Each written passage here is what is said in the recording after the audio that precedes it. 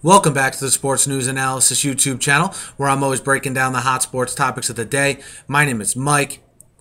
Coming out to another NCAA tournament recap from the round of 64 here. Another one of the early games pitted Butler at 6 seed versus Bucknell, the 11 seed. Butler held off Bucknell 68-56. And this is really a tale of two halves for both teams because both teams struggled in the first half. It was only 21-14 Butler at the end of the first half. They come into the second half. Bucknell goes on a very crazy run where they actually were only down 43-42 with about 7 minutes to go.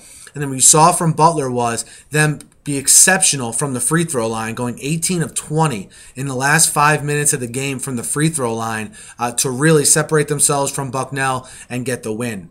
Bucknell, when it came down to it, they got some good performances out of some players, most notably Joe Willman, who scored 20 points in the game. But what really hurt them is Patriot League MVP and Bucknell's all-time leading scorer, Mike Muscala, only scored 9 points. He can never really get going here in this game. It was only the second time all year he didn't score double digits, and you saw Butler's defense just swarming to him. I think Butler's physical play, Butler's relentlessness, and Muscala just having an off day in general all contributed to that. And when you get into these first-round games or upsets in general, it either takes a lot of three-pointers to be hit by the team that pulls the upset, or it takes their star player to have a great game.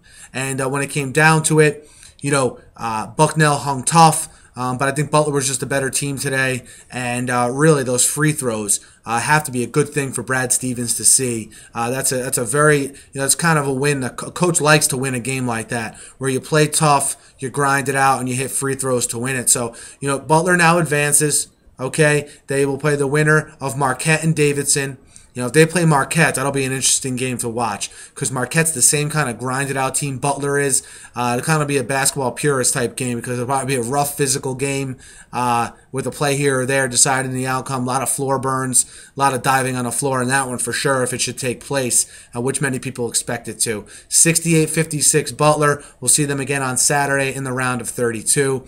Let me know what you guys think, what you thought of this game. Sort of ugly in the first half. I stayed with it, though, watched the second half, and ended up being a pretty good game, I thought. Let me know what you guys think. Hit me up in the YouTube comments. Hit me up on Twitter, at SNewsAnalysis. And, guys, I'll be posting recaps and NCAA tournament videos throughout the whole tournament here. So be sure to subscribe to my channel here. This way, as I upload videos, they'll upload directly to your feed here on YouTube. Thanks again for listening, and have a great day.